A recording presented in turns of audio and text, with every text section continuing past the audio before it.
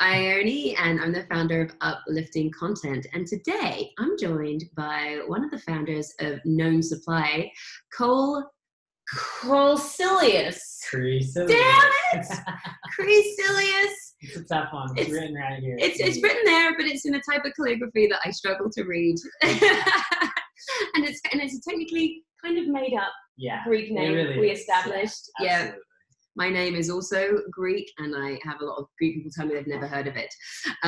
But anyway, today we're going to have a little chat about Kohl's amazing organization, and also share with you a little bit about a partnership that we have been talking about doing to bring you some beautiful, uplifting clothing designs that are sustainably made, and also you just know where they come from.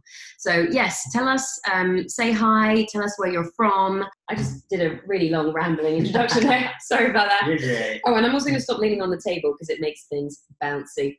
But yeah, first of all, if you wouldn't mind just telling us a little bit about yourself, please, and what you're doing here in this cool space. Yeah, so Kohl Crecelius, we're right here in Costa Mesa, California, which is home base for me. I am a social entrepreneur and have been really working at this intersection of social impact and business for the last 12 years, specifically focused within the fashion space. Mm-hmm. We'll get maybe a little bit more into my backstory, but very little of that had to do with my sort of personal interest in fashion. I sort of came about that pretty accidentally. Outside of that, I am a dad of 2 beautiful little boys and a wife of 10 years. And so, this is sort of our life right here in Costa Mesa. Lovely. It's beautiful out here, by the way. Quite a little ways away from LA. I was just driving this morning and kept driving, but it's stunning and I need to spend more time out here. Yeah, you do. The nice thing about down here is it's right by the beach. So you don't have to fight traffic. A lot of people here ride their bike to work, and so it's a nice life. Yeah, it's a good little rhythm. So what I'm most inspired by, because we have been catching up, just talking, and also to Travis, the co-founder. I'm so inspired by what you're doing. You're just telling me about the best beanie ever that you guys made, and they've got like a little booklet here. It started off as a Kickstarter, but it's just like from the beginning of how clothes are made from the alpaca, to the people that raise the alpaca, to like where it's happening, to the people that shear the alpaca, to the people that like do the wool. Like no one ever thinks about all this stuff, and a lot of the time it's sort of poor quality materials or in sweatshops. This is brilliant. So can you tell us just a little bit about like the backstory behind KNOWN Supply and what you are doing? Yeah, of course. So really, while we were in college, we had a couple of really fun opportunities. And one of the things we did was travel internationally and volunteered with different aid organizations. We sort of had this desire. We grew up in the Pacific Northwest and weren't really exposed to, global trends, like different people, diversity, different cultures. And so we had this desire to go and see a bit of the world. And this is you and Travis? Me and Travis, yeah, and one other of our early co-founders with our first brand, Crochet Kids. And, one of the things that stood out to us far and above everything else through all those travels was that we met people. We didn't meet statistics. We were sort of armed with the statistics about global poverty and what it meant to be living in a developing country and how hard these people's lives were. And not that those things weren't true, but what was sort of false in the whole thing was the way that people were treating, the way that people were trying to make impacts and trying to aid these groups of people. And we just saw that it was very short-sighted, that the way that these aid groups were coming in and trying to help were in often cases creating cycles of dependency or weren't believing in the capabilities of people to build their own futures.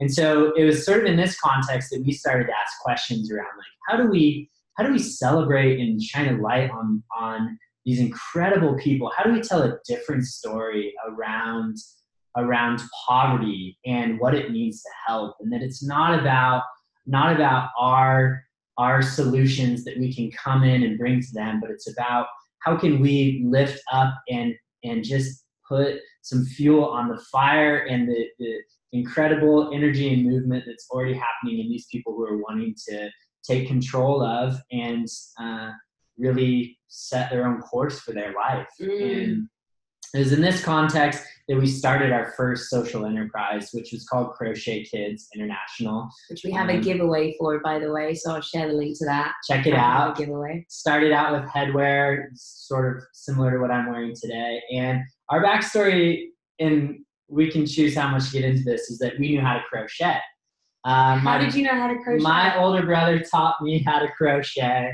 And is that with this little, because I think I had a thing, like a little like stick thing, and it's got pins, and you sort of do this like around the pin and you lift. It's not that, although it's similar. Like you could make a similar product. So the best way to think about it is more people know knitting. Knitting is like 2 needles. Yeah. Crochet is 1 hook. It's just a tiny little metal stick with a hook on it, and you do that to tie a series of knots and make all kinds of products. And so we knew how to do that. We actually had a brand while we were in high school called Crochet Kids, where we'd make custom hats for skiers and snowboarders, and we thought it was our get rich quick scheme in high school, and it was great. It was super fun. We made a little bit of money. Nice. Learned what it meant to sort of design clothing at one level, and we did that. But later, through our experiences in traveling abroad, we said, hey, this is actually a very simple tool that could be used, if not for our own sort of gain. We could actually teach other people how to do this. It's very, if we could figure it out, other people probably could figure it out and do it way better than us. And so in the summer of 2007, we trained a group of women how to do this in Uganda. We had done a lot of research and worked with a lot of local organizations to establish our work there. To establish the organization, and then we had a business where we were making headwear in Uganda, selling it in the States, to fund that cycle and to give more and more people jobs and opportunities. And one of the early things we did was that we had the women hand sign every product that they made, because we wanted, in the same way our experience had been that we interacted and got to know people, we wanted people to realize that these products were not just another hat on the shelf, but that it was a gateway into learning about somebody else's story. That the clothing we wear is actually still to this day in large parts made by human hands. And what if our thinking moved beyond simply, is this cute? Does this look good on me? Do I feel good about wearing this? To an understanding of, does my purchase positively impact the life of the person who made it? And we wanted to provide sort of an alternative way to experience clothing. And that's what we've been doing for the last almost 12 years. It's brilliant. It's brilliant. My mum is obsessed with knitting, and she's kind of semi-retired now, so she's just on a knitting bender, like all the time, knitting. And she knits it's insane. She knits for like all my friends, kids, my friends, me, everyone. And there's something so lovely, and she doesn't do kind of like grandma knitting. It's like really current, modern, beautiful things. Absolutely. Like I bought this lovely off the total shop that she knit, and everyone's like, your mum made that? I'm like, yeah. It's so lovely to have something from someone when you know that someone has taken that time, and it's beautiful. And so, just simply putting the name of the person on the label is brilliant. And so that was your story. Like, have you sort of seen, or do you know much about the impact that comes from sort of the other part of fashion, which is sweatshops and places where conditions are awful and people aren't being treated well? Do you know much about that, or have you just sort of solely been finding people that you can teach and support and work with? It's interesting that you asked that, because initially, as I said, we didn't start off to change the fashion industry. We saw a group, a community of women specifically in northern Uganda who had gone through decades of civil war and rebel army violence. And we wanted to help in that capacity. But as we sort of continue to grow in our business and understand sort of the way that the rest of clothing is made, it has changed a bit of how we think about what we do to really at large trying to change and solve some of the things that are blatantly wrong about fashion. It's something that I don't like to focus on in a lot of ways, in the sense that it's like, these people are doing it bad and we're doing it good. But some of the realities of the fashion industry today is that it is the second largest polluter of our planet. Wow. So just from an ecological level, fashion, both in its production, so low regulations in how items are produced and and the chemicals that are used to do it is one side of it. But the other side that people don't always think about is the waste that's created on the backside. Yeah. So when we are shopping and we are buying inexpensive clothing that's very trend based, and we're saying, okay, we're going to buy this top and it was only $5, so I don't feel bad about, getting rid of it, throwing it away, or giving it to Goodwill. That is creating an enormous amount of waste every single year as well. And so that's one side of it. The other side is sort of the human rights issues that are perpetuated through that process of producing clothing. One of the most jarring statistics and statements that I've come across is that garment manufacturing is actually one of the largest contributors to modern day slavery. Oftentimes, products are being produced in developing countries where, again, there are low regulations, where a job at a garment manufacturing facility is appealing, but there's lots of human rights abuses that come with that. And some are familiar, some are things that we've heard about or know about, issues such as child labor. Another one within fashion manufacturing is huge gender inequality. Predominantly, different statistics will say above 70 or even above 80% of actual garment workers are women who are being treated unfairly. And so, the interesting thing is our fashion is actually very uniquely positioned to help solve a lot of different social ills and challenges that we're faced with. And that's one of the ways that we talk about it is, a simple thing that you are doing every day, purchasing and wearing clothing. This is something that actually, because of its ubiquity, because of how big and how the scale of this industry, those decisions add up and those decisions matter. And what we purchase, actually can make a significant and serious impact on not only the planet, but also in helping some of these larger brands begin to have an awareness and a consciousness.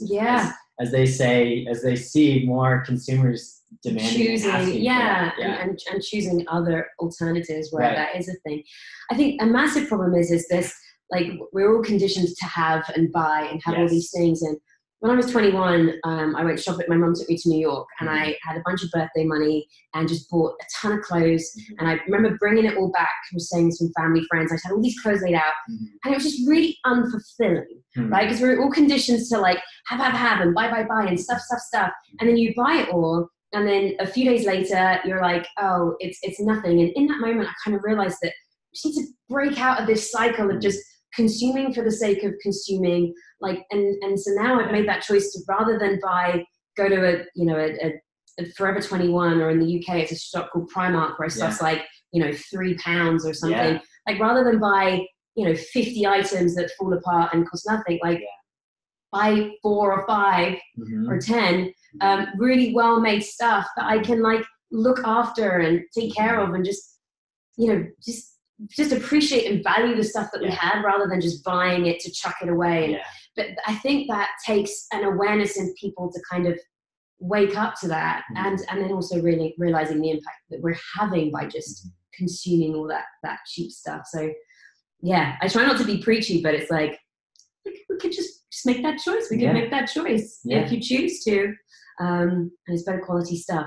So absolutely. And the other way to think about it too, which is just kind of fun, is thinking, you know, so much of when we're buying in with sort of this short-term mindset is that we are buying trends. You know, this trend is hot, so I want to capture this floral print or whatever's happening here. And then is that going to be relevant in 6 months or 12 months or whatever? Probably not. And so you're tossing it out the door. And so my two thoughts, and actually I've never really thought of it this way, so I'm real time sort of processing. I love it. But my two thoughts are, one, when you purchase in the way that you're talking about, which is like choosing items, not only are those things going to be, you know, well made and they're going to last themselves, but the other thing that you're going to be doing is avoiding a lot of bad looks when you look back on your photos. There's stuff that I've never even worn that I bought and then got rid of. Yeah. Exactly. You're really saving yourself at the end of the day. This is a great point. And from your children in like 20 or 30 years looking back and being like, Mom, Dad, what is wrong with you? Yeah. So it's not really about like saving lives of people or changing the world, but just also saving yourself. Saving yourself. Well, I think that at one level, Ione, that's one of the unique challenges in fashion, and in a shift in mindset, right? Is helping, like, we as people, myself included, and especially when it comes to our fashion, we're very selfish. We are, you know, we're not going to purchase items that don't look flattering on us. We are you know, savings and money conscious. Like, there are things that are very real in like inhibitors to like trying to do things more ethically. And somebody asked me once, they said, well, will it ever change? Like, will people really be willing to spend the extra dollars to buy something that's more ethical? Or are they just going to be in this trap of saying, you know, oh, it's cheap and I need it now and it looks fine, and, you know, and I'm just going to go with it. And my response was like, you know, the question isn't whether people, you know, people are selfish and then doing something ethical is unselfish, and so there's this disconnect. The question is, how do we make the things that are ethical, the things that are doing it right in the first place, how do we make that a selfish decision? So how do we make it easier for people make it easier make that choice, and make it a part of that reality? It's in your best interest to go with this choice. Exactly. It's in your best interest. You know, for the reasons we talked about, it's gonna save you looking back on photos, or making it a part of our culture. And I think that, you know, even what you do in this amazing community that's gathered surrounding uplifting content is a part of this answer, in my opinion, is that we are making positivity relevant. We're making ethical relevant, so that in, you know, you start to see this now, but, you know, in 1, 2, 5, 10 years time, there will be that question of like, oh, well, is what you're wearing ethical? And then it's how you present yourself in the clothing that you wear, and what that clothing, the story that it tells about you and what you believe, that is a part of the selfish sort of narrative and psychology of how we purchase, and we make that a part of that, and not in a bad way, but imagine if that was a part of our sort of selfish purchasing decisions, is that we were like, man, but is this going to make me look ethical? That's a great question to have. I mean, I would rather it be that than like a designer label where, because people are doing it, because I believe in sort of, I would love to see, or in my lifetime, we shift the attention from people admiring people for the sake of having things, and really put more attention on people who are doing things and giving back. And those are the people we look up to in society. And in the same way, previously, it's been like, how does what I'm wearing impact my status or how other people think of me by having a designer label, a t-shirt that costs, you know, $200 because it has some type of logo, and rather people go, oh yes, I want people to know that I make the choices, or I buy clothes that are impacting people. And also, like, with uplifting content, one of the things we have is uplifting causes.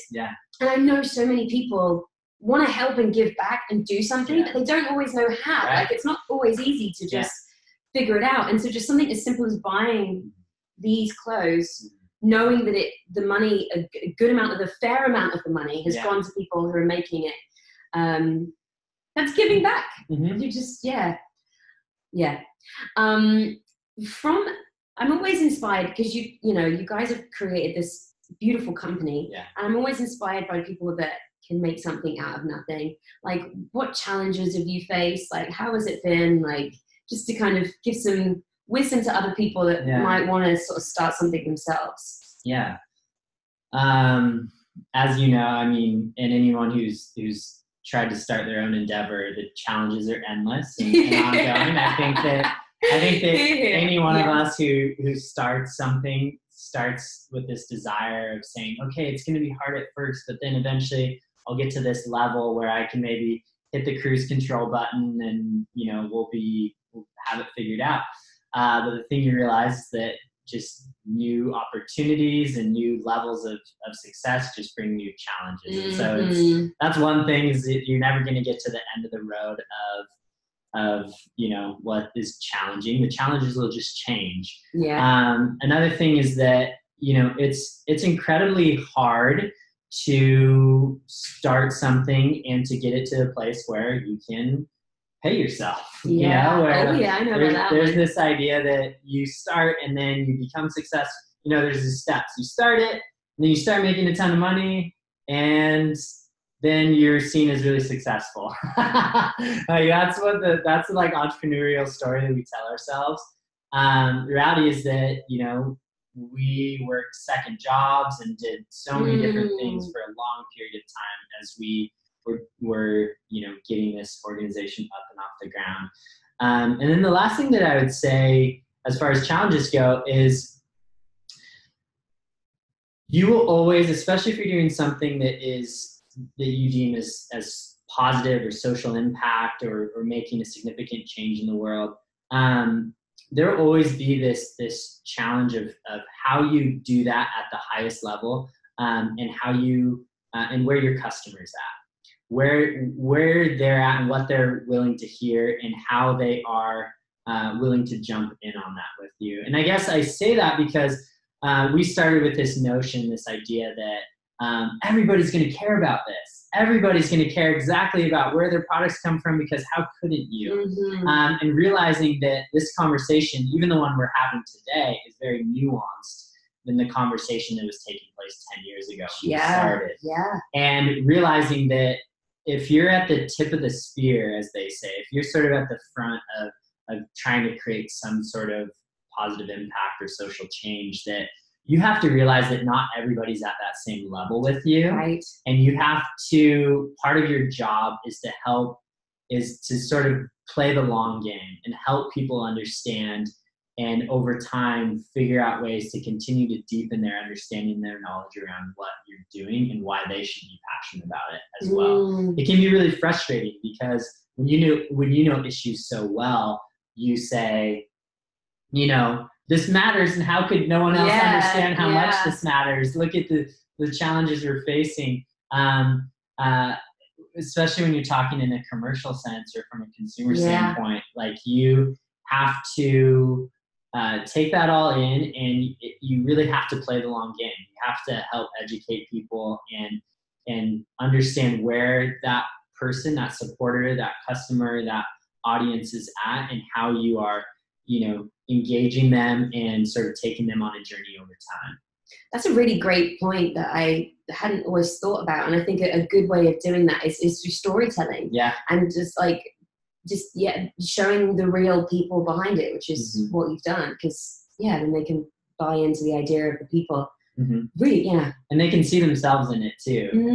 Like specifically in our case with fashion, with KNOWN Supply, we, after 10 years of doing the headwear and operating in the fashion space, we sort of looked at it and said, there's a lot of great things happening, positive things happening within fashion. There's new brands starting every day. There's big brands that are taking stances on environmentalism and sustainable materials.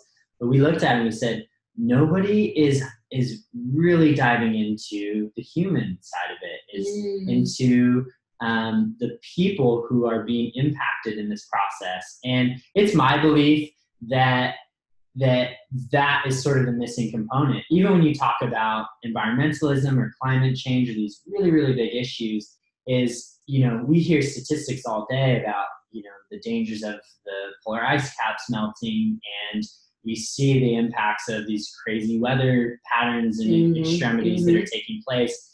And those all, if I'm being honest, to me have felt distant, have felt separate. And when you talk about our clothing and sustainable materials, it's taking one step there. But for me, the most impactful thing is always to ask, but what's the impact on the people who are involved, and what's the relatability to us as consumers to people as opposed to the environment, you know? And it's so a more tangible idea to get around, because it's like you can see the direct impact, whereas all these ideas of these things that might happen it's easy to pass off as, when it hasn't happened yet, it might not happen. But when you know that I'm directly impacting somebody by this choice. Absolutely. And I think it takes us all, we also, we sort of see our specific role to play in highlighting and just shining the light on the actual humans who are part of that process. And there's lots of great groups that are doing more advocacy-based work and storytelling in different capacities. But, we really wanted to carve out our niche and say, it really, for us personally, and we feel like this will matter for other people, is that it comes down to the humans that are being impacted in the process. Beautiful. I'm going to just quickly skip back. So you said about how long did it take, because you had all these other jobs while you guys were getting this off the ground. How long did it take before this became like your full-time thing and you could let go of those other things?